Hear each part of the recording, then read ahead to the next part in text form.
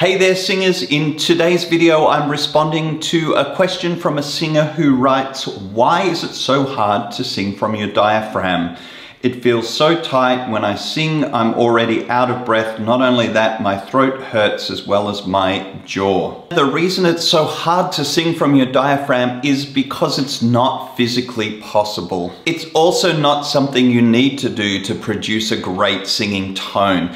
The entire vocal world was divided for probably 100 years on this one question of whether the air controls your vocal folds or whether the vocal folds in fact control the air. Fortunately, science has long proven that the earth is not flat, and also the diaphragm is an involuntary muscle that we use in breathing in and definitely not on singing out. So unless you're trying to sing opera in a concert hall and project your voice over the sound of an orchestra and without a microphone, it's probably not worth your time and effort focusing so much on what you're feeling in the abdominals. And as you found out, it just doesn't work as a singing strategy. The best singing progress happens when you put your time and attention into the things that really matter, and a great voice coach can help you find that out.